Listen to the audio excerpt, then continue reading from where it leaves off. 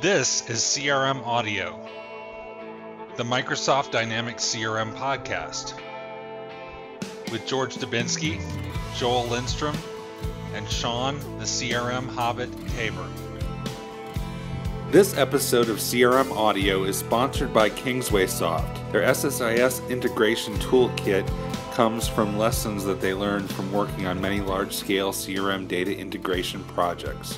Kingswaysoft has adapters for the entire Dynamics family, including CRM, GP, AX, SL, NAV, and also Dynamics Marketing, Parature, and non-dynamic sources like Salesforce.com, Oracle, QuickBooks, and online cloud storage like OneDrive and Dropbox.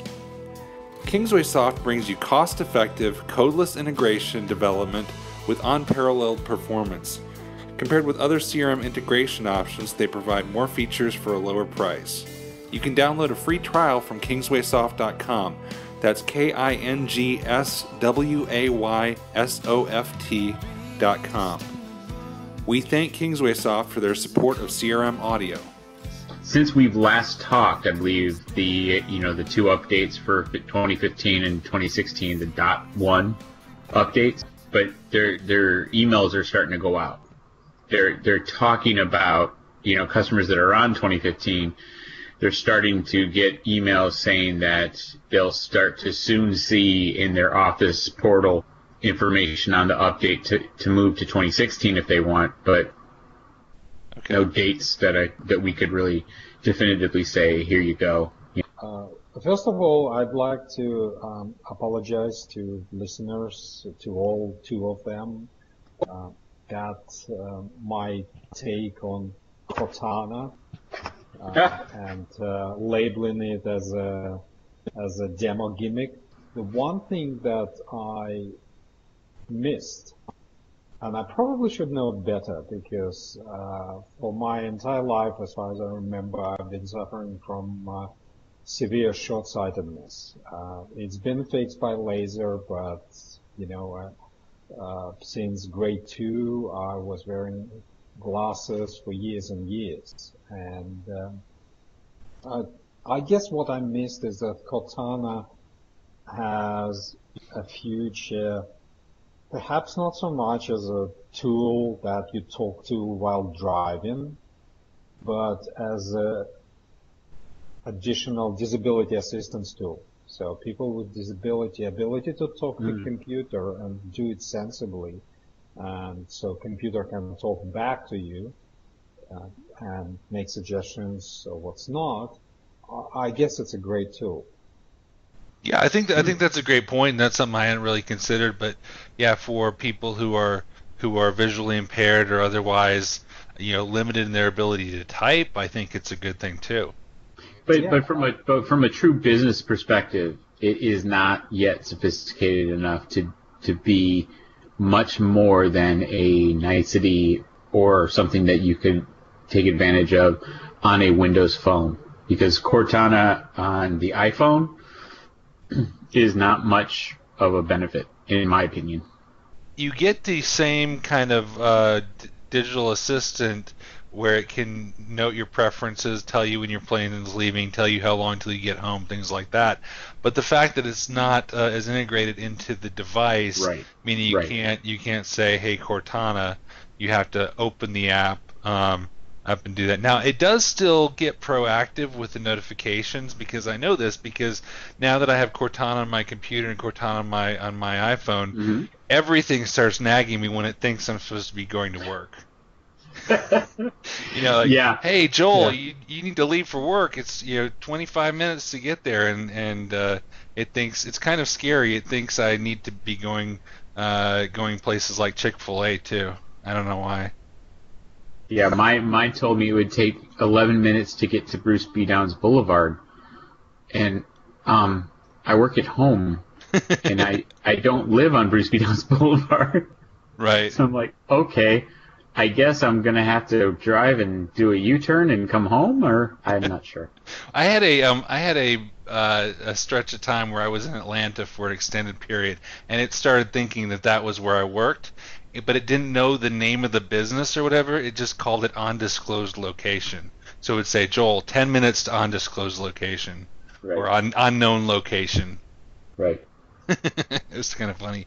I've learned a lot more than I planned to in the last week about server-side synchronization with 2016. I think I've got over a week of tips of the day for this, so this has been a gold mine of tips of the day. And one of the things that, as we all know, there are some bad experiences that people have had with server-side sync, especially in 2013, where mailboxes would get disabled and I would say a dearth of good ability to do tracing and things like that to know if it was working or not working or things like that. And so the message that I had heard from the people like Microsoft product team were that they had fixed or think they have fixed a lot of those stability issues.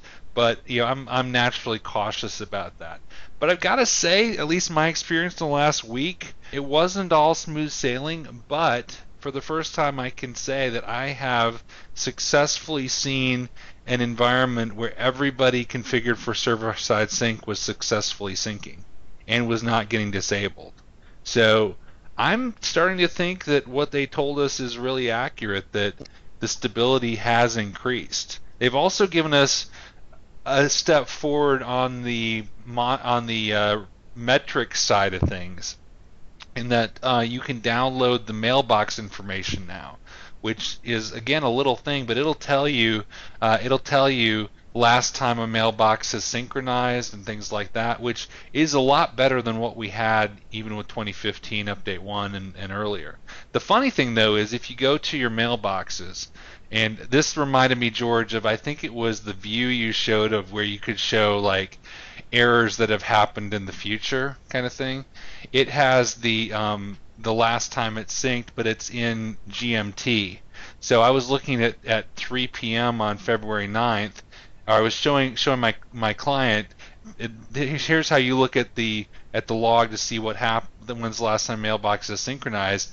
And it said 7 p.m. February 9th, and he asked me, how does it know it's going to synchronize 4 hours from now? It was quite funny. I told him that it's using Azure machine learning, and so it's using predictive analysis to know if it's going to successfully synchronize tonight. What about the issue or challenge you've been having with the dashboards becoming kind of useless on a large volume of mailboxes? Yes, that is still an issue, and I believe I may have even sent a message to Sean the first time I saw it.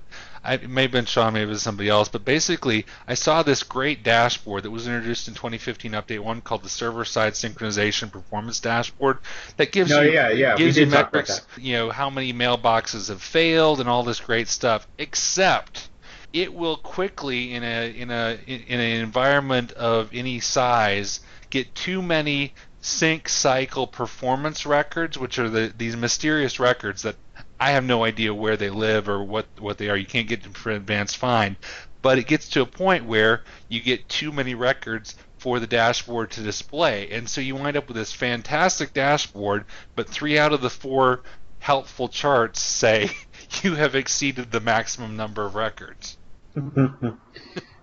So that kind of takes away a little bit of the benefit there. I think that dashboard is great if you have, 5 users. I don't know. It seems like anybody above that, you exceed the maximum number of users, a maximum number of records. 5's a little low.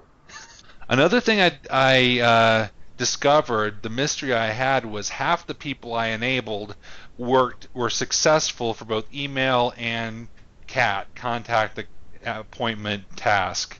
But then half of them were successful for email, but not for CAT. And scratched my head on it. What I found was we had a custom security role, and we were missing read permission to the mailbox, to the email server profile, and which was very strange to me because I would think if you didn't have read permission to that, it wouldn't work at all. But I'm telling you, it worked for email, but didn't work for contacts, accounts, and tasks. But once we got that ironed out, and that's reinforcing that more and more they're adding so much to these roles every release.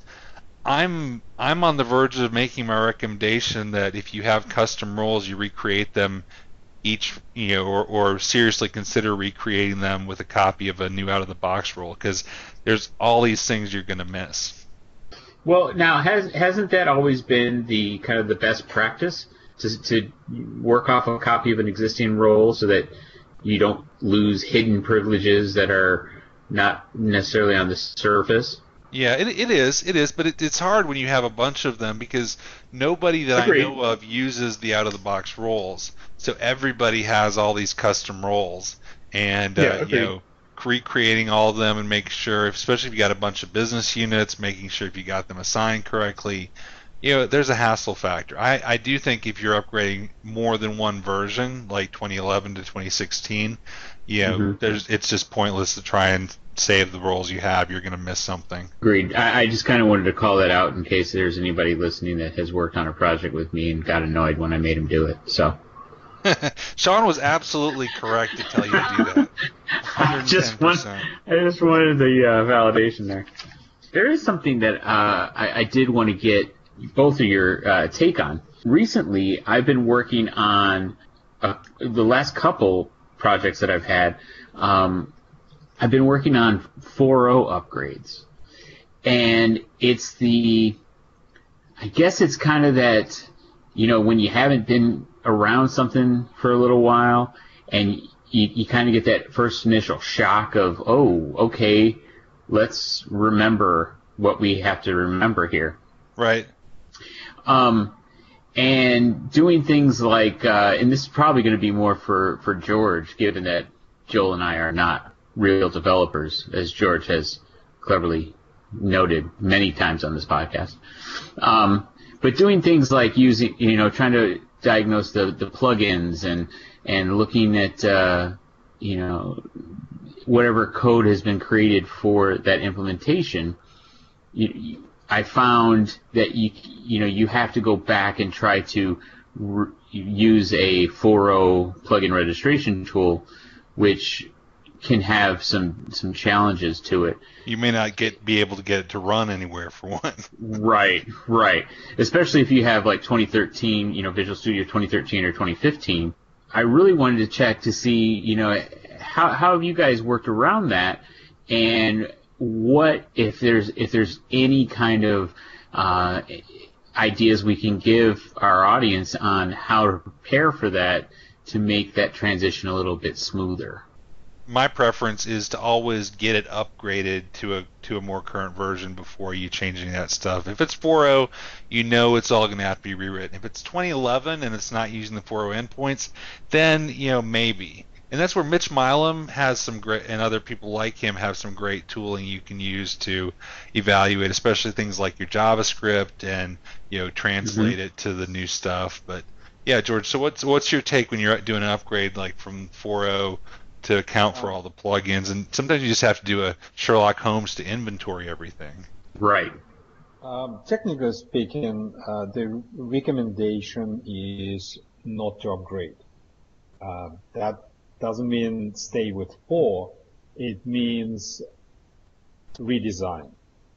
Right. My question is really coming from, I want to make sure I understand the full inventory of all the plugins that have been done so that I can evaluate where we need to recode, or where has there been new functionality that would eliminate the need for it, that kind of thing. Looking at the plugin level, I would look at business functionality level and say, what is functionality? It doesn't matter how it's delivered, because scripts are not going to run either.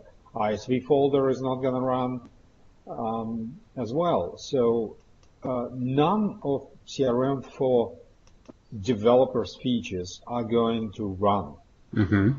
So to me, the best approach is to step back. If you have original business requirement documents, use them as a starting point. If you don't have those, try to re-engineer functionality rather than trying to reverse engineer the code. One of the things I recommend is don't assume because they have it, they want it too.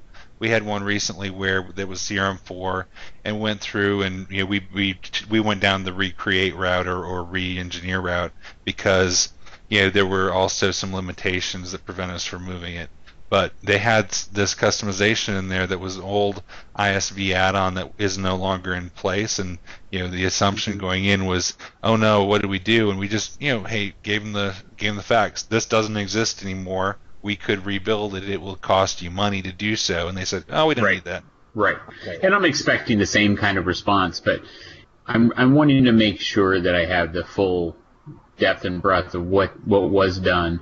The documentation isn't, on the legacy implementation isn't what I would have hoped for. So, making sure that I've, lifted every rock to make sure that I understand what's in the system. Because unfortunately, I agree, George, with your approach to, talk about the business processes that are taking place in 4.0 and redesign in that manner. But sometimes what happens, and this has happened a couple times to me, the folks that were in charge or in control of those kind of decisions in a 4.0 environment may not be there anymore. And if the documentation isn't there to support what was done, some of that's lost.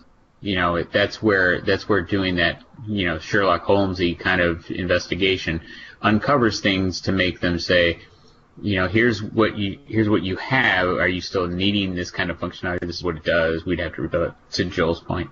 So it just was interesting because it was fun going in the Wayback Machine and looking at 4.0. I mentioned Mitch Milam. His CRMaccelerators.net has one of the best things I've seen, straightforward things about upgrading from CRM 4 and other versions, and he's got a tip on there, know your plugins, and has kind of a top 3 or 4 ways to do it, including using SQL Management Studio to get the plugins and their locations. There's a free utility he has linked there that I think is one of his, that is the Extract Plugins utility.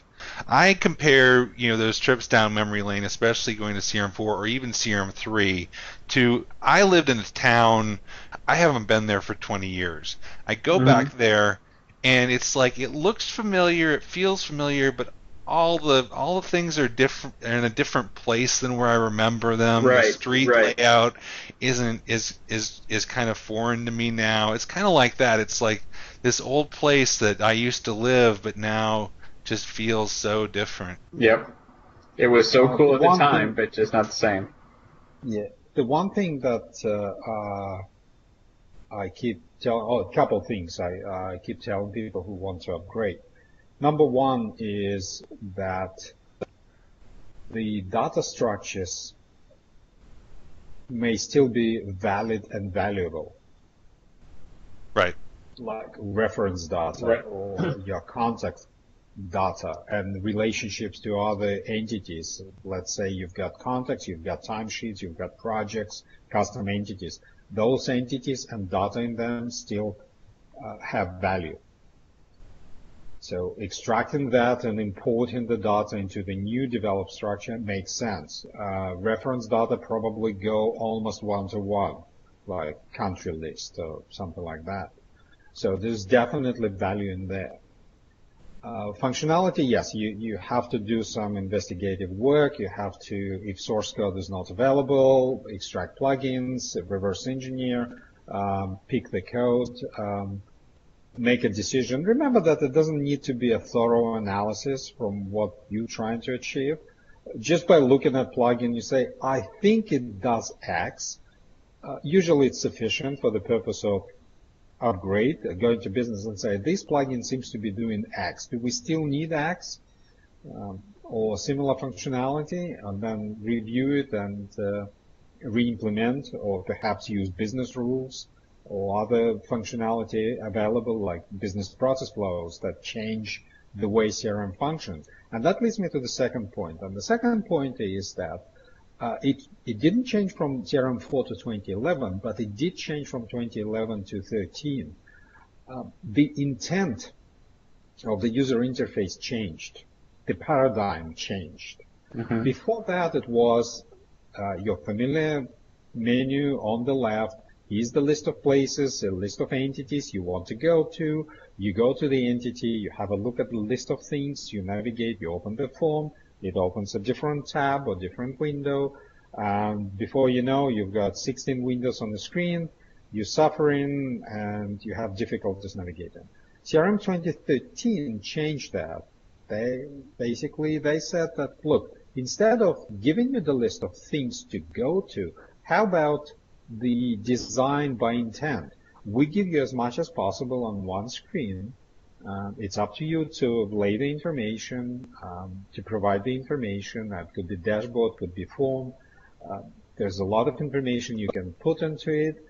And then the idea is to reduce navigation. So if CRM 4 in 2011 were about making navigation easy to use and consistent, in 2013 it changed to the point is navigate as to the place you want to go or you need to go in as few clicks as possible. Right.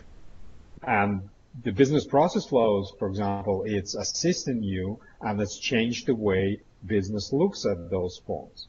So suddenly you've got the concept, particularly it's improved, much improved in 15 and 16, the concept where the navigation between different entities can be effectively hidden from the user, right?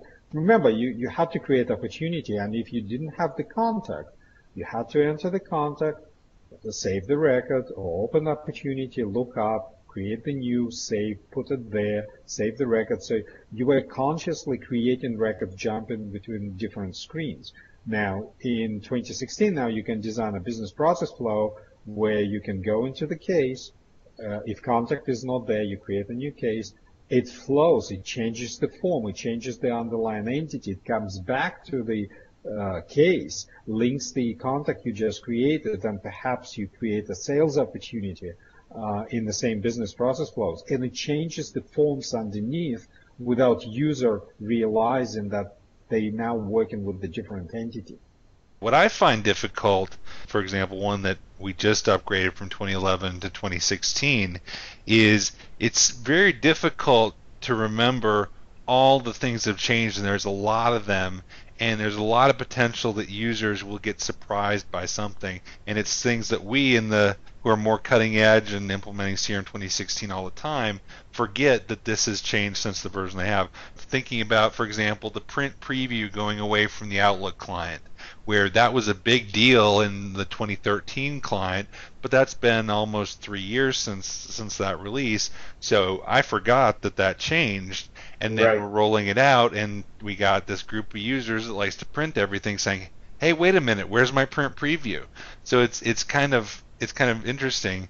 And I find it's easier, and this is something that surprised me, it's easier for a user on CRM4 to adapt to 2016, in my opinion, than somebody who's on 2011 to adapt to 2016. And the reason is because 2011 changed a lot of things that then were kind of backtracked. Like the busy ribbon came in with 2011, and then it was taken away. Some of these things that changed in 2011 were then, it's almost like some of this is more similar to 4.0 in some ways than it was in 2011. So it's interesting. It's almost like an upgrade from 4.0 to 2016 is easier than going from 2011 to 2016. That's interesting. I never even thought of that, but I can see how that would be.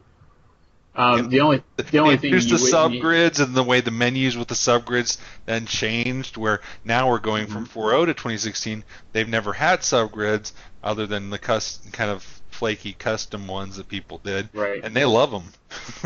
Right. And then I guess the biggest thing would be for them would be the lack of the tabs across the screen.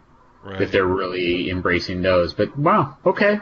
And now that we got the placeholders on the form back for the tabs, similar that's kind easier. of functionality. Yeah. So one other thing that I've learned is that in some configurations, the 2016 Outlook client has shown to have some significant performance problems.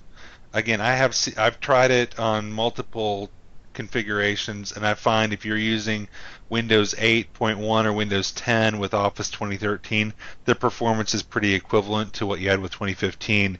But especially if you have older computers in the mix, or you've got Windows 7 in the mix, or Office 2010, my recommendation from the upgrades that we've gone through so far is test the 2015 Outlook client and the 2016 Outlook client.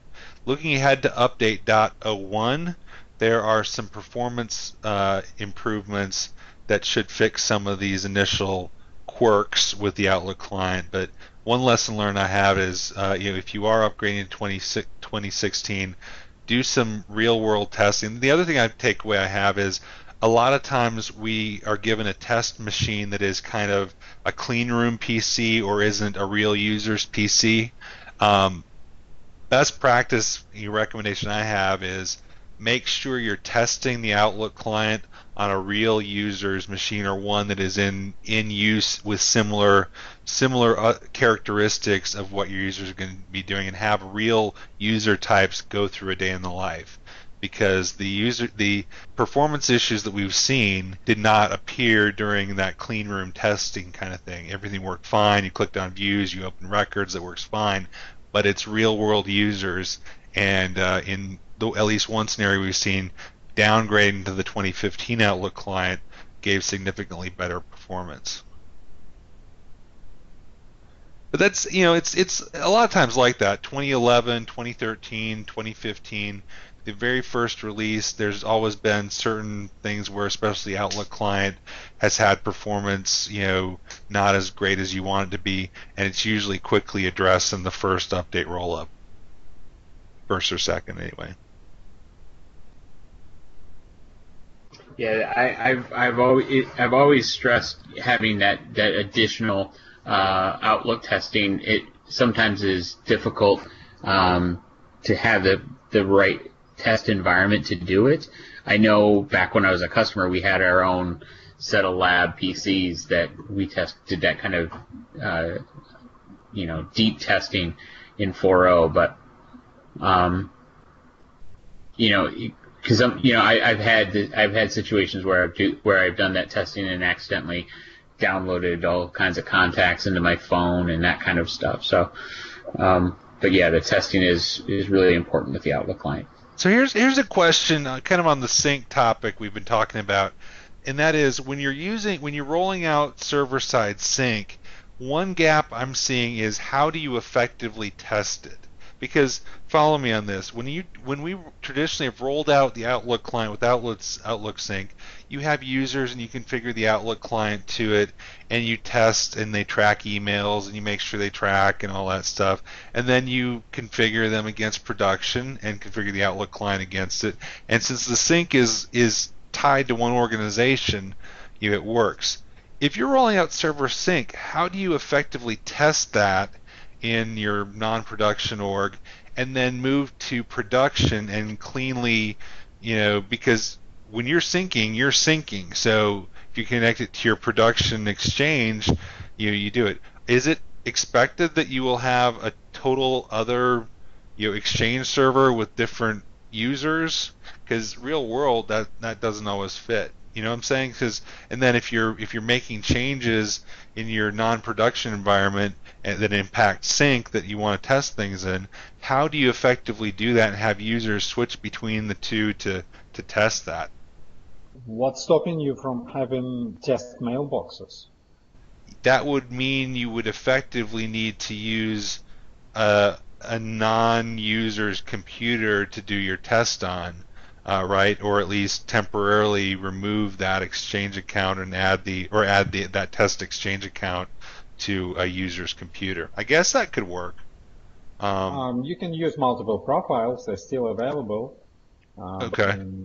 We had stayed away from that with when we used Outlook Sync because that didn't play well with multiple profiles.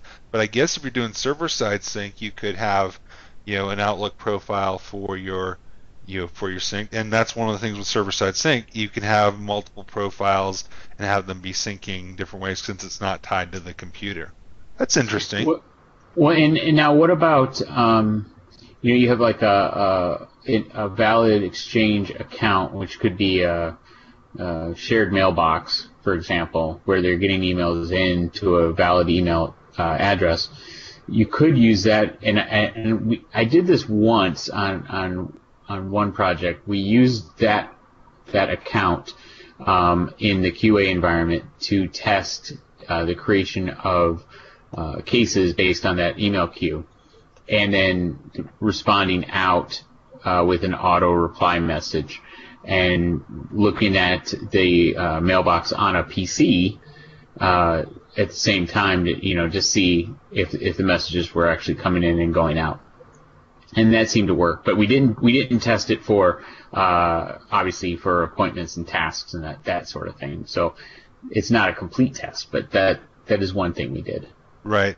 Yeah, and that's true. And what I've seen is sometimes the surprises come in when you're using server-side sync. Even if it works right, there seems like there's always somebody who's not syncing right and something that's not adequately tested. And I'm thinking that part of the reason for that is some of the extra steps necessary to adequately test it. And so I think that's helpful. So I'm thinking, George, that the best practice would be, like you said, create a unique set of users, and that would mean that you would need to have not the same users. I guess that could potentially present a challenge with online. Although you can give a mailbox for a user with online a different. Here's the challenge: if your email on your user is different than the email in your mailbox, that can cause a problem. But I guess even if your email address was the same as you used to log into your production CRM online environment, you probably could create a mailbox that matches that other user account. One thing I've got note to ask you about your adventures with your phone. What's the story with you discovering new features of the phone? Yeah, so I've had my iPhone for a year, and it's a Verizon iPhone, and as people in the U.S. with Verizon may know, that by default it doesn't let you talk and use data at the same time. So if the biggest pain is I would be using Waze in my car or some directional navigation app, and somebody from work like Sean would call me up, and I would get lost. I have actually gotten lost and missed turns. I was in Birmingham, Alabama, trying to find my way to the turn I wanted, and the vice president of our company called me, and you always take calls from the vice president, and I got where I was going like an hour late because I couldn't use data and talk on the phone. But what I realized, and this is something that I don't think Verizon really wants people to know about, otherwise that they would turn it on by default like AT&T does. But in the settings, in the cellular settings, you can actually, if you have an iPhone 6 or 6 Plus or 6S, you can change the setting for LTE to work for voice and data. And it has two benefits. One is your calls sound clearer, and I can attest that because I talked to one of my colleagues who also turned it on, and she sounded significantly clearer. But also the data will work well because your voice will then go over LTE, and it's been great. I haven't gotten lost since people call me since then. What's the downside of switching it on? I don't know. It doesn't. It apparently doesn't use any more data. Although the voice will go over LTE, it says your voice going over LTE doesn't use any more data. I understand it's the same technology that AT&T is using on iPhones. I really don't know. I mean, I can imagine maybe they don't turn on by default because it puts more of a load on their data network. But from a user standpoint, it's at least the 4 or 5 days since I've turned it on, it's only been upside because already I've had times where I wouldn't even get text messages when I was on the phone, and sometimes in my role I'm on the phone all day, and then my wife would ask me when I got home if I got her text she sent me that morning. I said, yeah, I got it this afternoon because I didn't have a break from my phone calls. So it's helping my marital bliss. It's helping me not get lost. It's a win-win-win. I would just be very, very cautious and make sure you're looking at your bill. I'm sure Verizon, if there's a way for Verizon to make money off that setting being turned on, they will do it. I use Verizon because no other carrier works at my house. I've had Sprint, I've had AT&T. Some of them have worked better than others, but when I got to my house, it was like I couldn't get a signal. So that's why I use Verizon. Yep. I So see. let's I talk did about. check the setting on my phone, and it was on, and I've always been wondering why would I even want to have it off?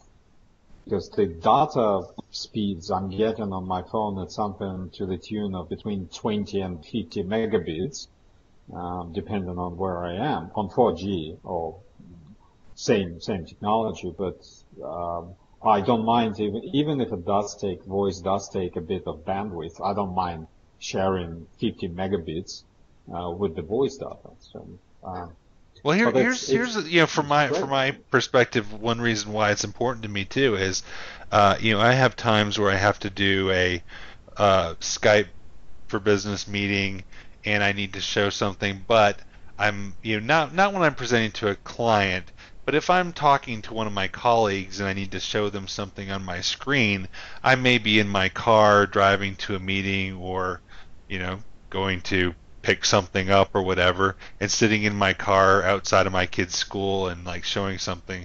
And I find that Skype, if I don't have a good if I can have enough connection to show my screen if I'm not moving around a lot, but to do that and voice, sometimes it's too much. So I will do a phone call for the voice part of it, and not being able to do that was a big limitation. So this has already helped me with that.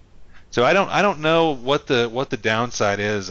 It's only upside so far. Let's talk about the tool, and I have a tool, and okay, so Surprisingly, we've got the same tool okay. for this week. This is one I discovered with an interaction with somebody on the product team who wanted to set up a meeting, coincidentally to get my thoughts on my experience with server-side sync, and I got this email from him saying Elad has suggested these times for a meeting, vote for the one you want. It's this great tool that I never heard of called findtime, which is a Microsoft tool. If you go to findtime.microsoft.com, if you're on Office 365, you can install this. It's an Office 365 app for Outlook.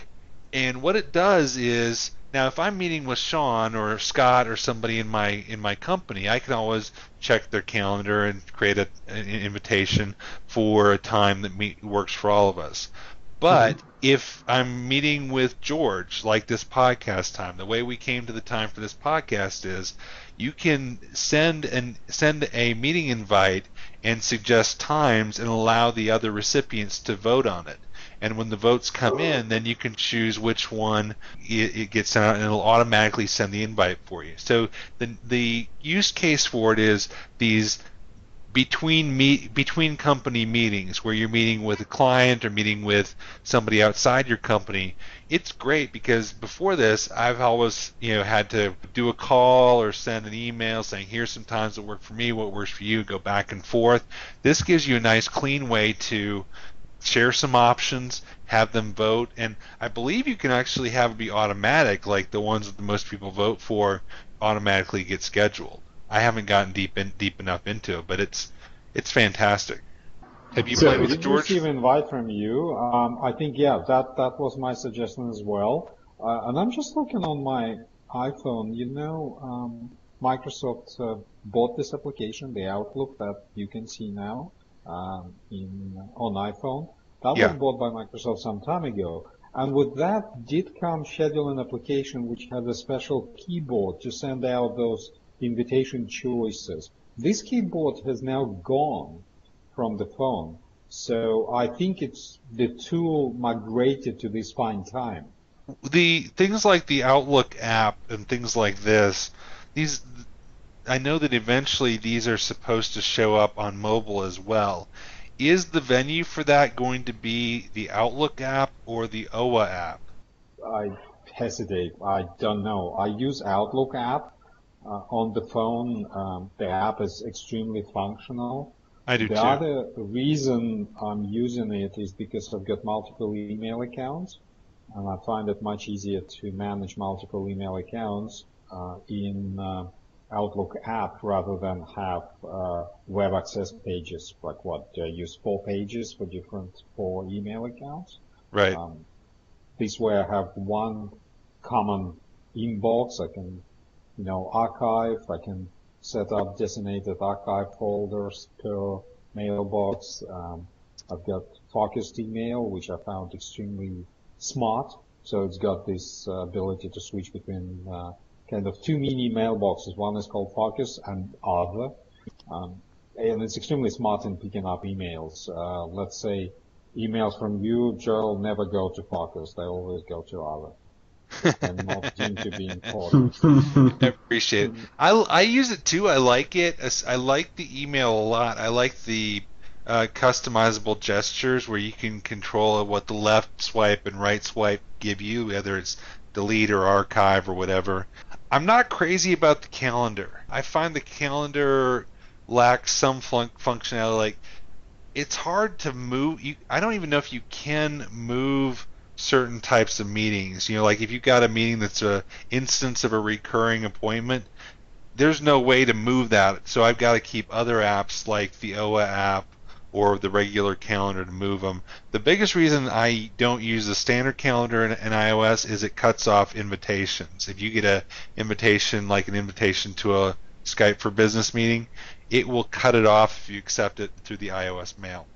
Contacts is okay. I still use the regular, so it's kind of weird. I've got my mail accounts that my contacts are set up with. I've got that set up through the regular account in the phone so that I can use Siri to say call Sean Tabor, but then I've also got it set up with this other thing. So it's kind of like you got to get it set just right. So like I've got it set so on my normal accounts I've got contacts through my Exchange account, but I don't have my calendar because I don't want to get 3 or 4 notifications for every meeting. I actually find files very useful. Ability to connect your Dropbox and OneDrive. So joining us now is Ulrik Carlsson. Ulrik is with Provence. He's a senior CRM consultant, and he's better known as his alter ego, the CRM Chart Guy. Hello, Chart Guy. All right. Thanks, Joel. Hello.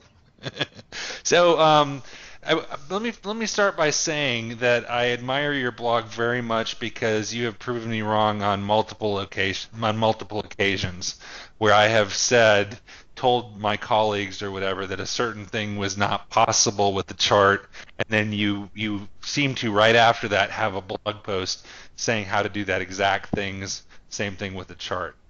Oh, thanks. So I appreciate that. So how did you decipher the mystery of the CRM charts? A good question. I think this started like 3-4 years ago, and I had a couple of projects where I had some dashboards and charts I needed to work out, and I was very, very tenacious about having them look exactly the way I wanted it. So I started digging into the chart XML and how to modify those, and there was actually very little on the CRM blogs at the time on how to manage those. So there were a few blogs that kind of helped you got started, but there wasn't a whole lot. And as I was working at it for a long time, I kind of started, figuring out how this whole thing was put together, and that's why I started writing the CRM Chart Guy blog. Okay. And I kind of kept it at the Chart Guy blog just to make it easier, my blocking life easier. So I didn't really have to pick between all the different aspects of CRM. I was just focused on this one thing. Did you ever expect you'd be able to take it as far as you have? You have this blog that goes so deep into this topic. There's very little documentation on the chart XML beyond just the basics. In the first couple of years when I was writing it, actually pretty much nobody was reading it, aside from a couple of people. Adam Vero included in the UK, he's an MVP in the UK. Right. And he actually I actually was thinking about giving it up, and he gave me some positive comments about, writing more stuff. So that was what kept me going at the time. And then people just picked up, and it's a lot more fun to write blog posts when a lot of people are reading them afterwards. It seems kind of sad to me in some ways that there's so much capability in there, but so little of it is really exposed easily through the front end. But if you do dig in, I'm thinking of some things on grouping on option sets and some things that you've helped me tremendously with that just is not clear. Yeah, they made a lot of things very difficult in the UI. So you really, if you want to take full advantage of those charts, you really need to break open the XML and make some edits. Even if it's just to make them look nice, so you do have to go in and get your fingers dirty in a little bit of XML. Right. Which can seem daunting to a lot of people, but I'm not a developer myself. I consider myself more of functional consultant, a business consultant. So this is pretty much the only type of code I dabble in. Right. And I know that for some of the things like the date formatting, it's almost like you're more beneficial to study things like XML and .NET, and some of the things are very consistent there with the charts compared to just your typical CRM configuration. Yeah. So yeah, it's all about the chart, specifically the date formatting, that you don't have any options on changing the formatting on the dates on a regular chart. You have to make a lot of modification on it in order to be able to use like the standard date formatting. Say, I only want to show, the 3 first letters of the month and then the date. However you want to put those together, you have to jump through a lot of hoops to make those easy modifications. Right. When I say easy, like it's something that's really easy in Excel, for example, but you have to jump through a lot of hoops to make it look right in CRM. Right. So I asked some of my colleagues for questions to ask you, since you are the chart guy, and one of them asked, "What is your problem with funnel charts?" I know you had a pretty passionate post or a tweet about what's wrong with funnel charts. So what is wrong with funnel charts? So the funny thing is that the people keep asking about, the customers keep asking about funnel charts and like setting things up in a funnel charts, and there's just a lot of things wrong with the funnel chart. The analogy doesn't really make any sense, because when you put something into a funnel, basically everything comes through at the end, right? Right. You're trying to display that things are actually dropping off for each phase. Another issue with the funnel chart is that it doesn't display the data correctly. So you have a surface area in a form that if it's on the top of the funnel, can be of a lower value than one of the last phases, but take up a much bigger surface of the chart itself, so it looks like it's bigger.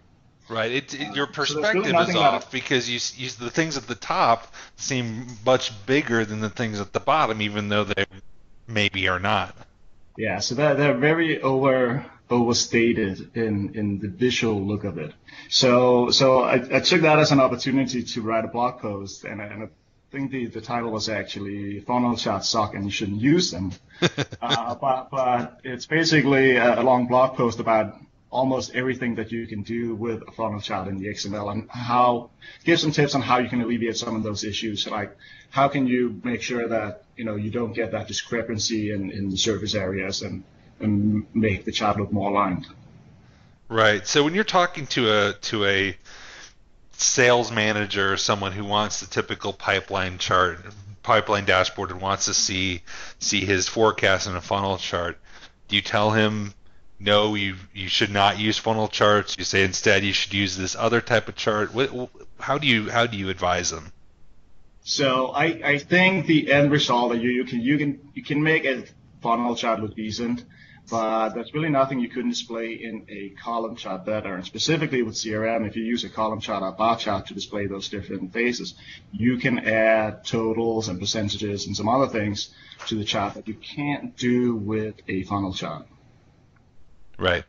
Are you kind of thinking that as well? Because typically they're going to drill into that part of the funnel and get to the bar chart anyway, so it's just taken out a step? Usually, I don't see a lot of sales managers. I don't see them actually doing as much drilling. They kind of just like to get everything displayed up front.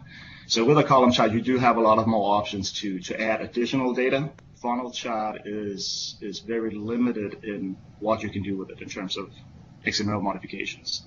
So maybe that's why I have a little beef with the funnel chart too.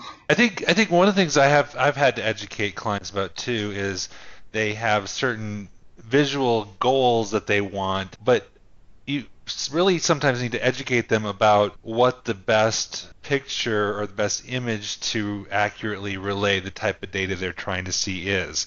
So for example, people want a pie chart, but pie, if you're not showing percentages, is not really meaningful. If you just wanted to see who made the most calls today or that kind of thing, a bar chart or a line chart are typically much better. Yes. People have this vision of the pie chart, but especially people that aren't from a background of using Excel or playing with charts, a lot of times it's not useful as well. What would you say from your years of being the CRM chart guy? What are your, I guess, most popular chart tips from either number of views or feedback that you get? It's funny, when you write a number of blog posts, the one that seems to be the most popular was not the one I expected.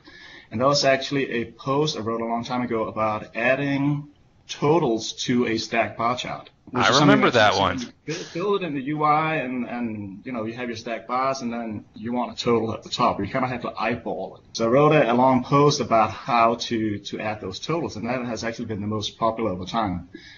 Surprisingly, the one when I meet people I get feedback on is when I wrote a blog post some time ago about how to create Gantt charts, specifically on start and end dates and different phases for opportunities, so you can visualize those and kind of see how long opportunities are open and how long they're open in individual stages. It's a visual representation, so no calculations, anything, but it gives you a good overview of where you are in the different stages of the opportunities and how long they're open. Yeah, that's a good one too. I think I actually used that one too. I've used a lot of your posts. One mistake I see people making a lot too is they think that they want a different charts for different views. They think they have to make the same chart over and over and over again. They think I want a chart of my pipeline by stage for my strategic accounts. I also want one of my industry vertical, and they think they need to make this chart over and over, and it's kind of an eye-opener that they say no, wait, you can make one chart and use it for whatever view you want. Yeah, that's one of the amazing features, and it's actually a little puzzling that when you create a new CRM trial or anything, all the standard dashboards don't really include the option to change the view on the charts themselves. So, Mr. Hobbit, you got any chart questions? Well, what I was wanting to ask is, given that we now are starting to get more and more data points that you could bring into CRM for charting and dashboarding, are you seeing any particular challenges or any changes in the product that is either making things that you've had to do in the past either go away or maybe making them even a little bit more difficult? Like, for example, Power BI data. Yeah, that's a really good question. And, I've been keeping an eye on Power BI and seeing when, should I kind of convert my blog to start writing about Power BI instead of the built-in charts in CRM. Some of the things that I really like, and this might be for me specifically working services, is that you get direct access to the data in CRM. Right? You can do those drill-throughs, you can click through to the ticket or the case or the specific opportunity you want to work on right away. There are some benefits there. What's also interesting is that Microsoft haven't really updated the charting engine since 2011 or 2013. It's pretty much the same. So in kind of good news, bad news for me is that all my old blog posts are still relevant. Nothing's really changed, but they also haven't given me anything new to write about. There have been a few updates with the interactive service hub and some of those new dashboards that's been coming out. There's a few extra features there, but unfortunately, they don't really allow us to play with the XML yet on those charts. So that's something we might be looking forward to in a future version. So it'll be interesting to see how they go with the service hub and those dashboards there and those new chart types, and see if we get any kind of influence on how those are presented.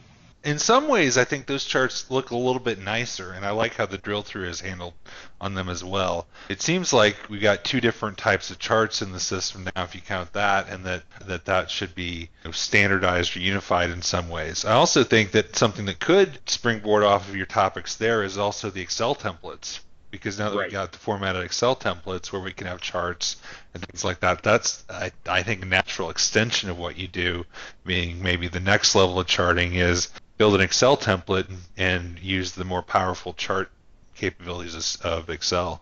Yeah, and that definitely seems to be the direction that Microsoft is going with it. Probably because they know that for the standard user, they can already do all these things and manipulations in Excel that would take a person a long time to learn in creating similar dashboards or charts with customizing the XML. So that's an interesting place to watch too. I think it won't be accessible to all users, I believe. Like, some people won't have the option to export to Excel. So you're still going to need a certain amount of charts, at least what's relevant for people to drill through to the work that they're supposed to do right now, for example. Right. But you know what wouldn't be awful is maybe on your blog, maybe there's some templates you can download that you might want to use for Excel that could mirror some of the things you've done in the standard dashboards. That wouldn't be terrible, in my opinion. I wouldn't hate it. That's a good idea. I'll take notes.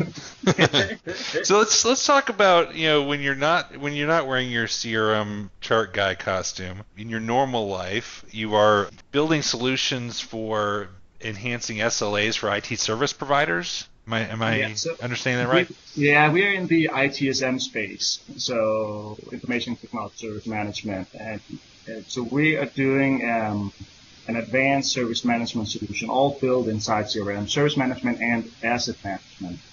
And I was actually just at Pink 16, which is the annual ITIL conference.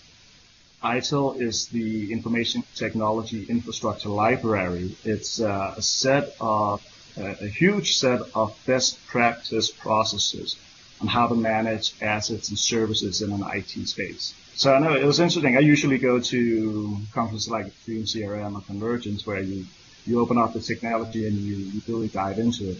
Whereas this conference was very focused on the theoretical approach on how to handle service management. Also interesting, like out of all the vendors presenting there, about 50 vendors, we were the only company with a solution built on dynamic CRM. There's some established IT service provider service management solutions out there. What are the main ones, the big ones in that industry? Yeah, you can see the main ones are BMC Remedy, ServiceNow, CA Service Desk. Those are the big people. BMC have a Force Remedy solution for Salesforce as well. So those are the big players in the ITSM or ITIL space. So you can see whenever you're looking at above standard case management, as soon as you're looking at more advanced service level agreements and operational level agreements, so when you have agreements inside your own company or with external partners, and including assets and tracking information and services on the individual asset as well, that's when you're moving into the ITIL space, and your competitors are ServiceNow and CA Service Desk.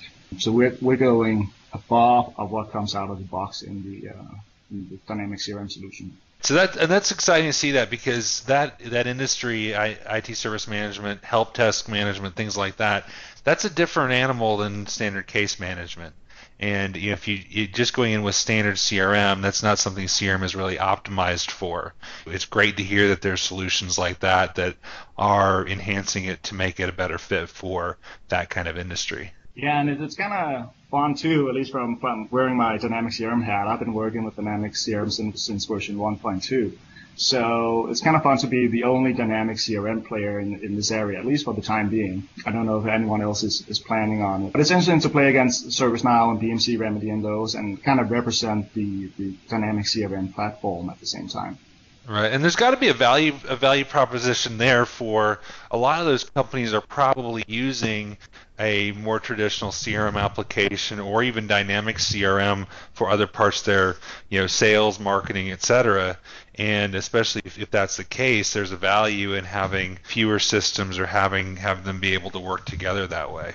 Absolutely. And that's what we see some of our competitors like ServiceNow are doing, is that they're building all those marketing solutions, they're building all those project management solutions, which, with all the ISVs in the dynamic space, are solutions that you can just add to CRM and get all those additional features. So is there an overlap at all with what you're doing with some of the new service stuff with Field 1, especially for people that have field equipment or assets? So I would say it's more complementary to the Field 1 solution. And also being in a space where Microsoft is continually evolving on the case management and ticket management, we also have to stay ahead of the game, not just on what our competitors are doing, but also make sure that we stay ahead of the game of what Microsoft is bringing out of the box, right? I think that's the life of being an ISV on dynamic CRM. A good example is we've had SLAs in our solution for over 5 years now. Which just came recently into CRM. So that's something we're keeping an eye on. When does it make sense to update our SLAs and use the built-in ones instead? So ours are still more advanced, but eventually I'm sure Microsoft will get to a point where the SLAs are just as advanced as what we see with our competition. It will make more sense to use those instead. So you have those fees. Some there's a little bit of redundancy. We try to stay ahead of the game. There can be some fear out there, especially in the ISV community, that Microsoft continues to encroach in these areas that traditionally have been ISV solutions for. But I think the ones that are best suited are the ones that are more industry specific rather than just general solutions.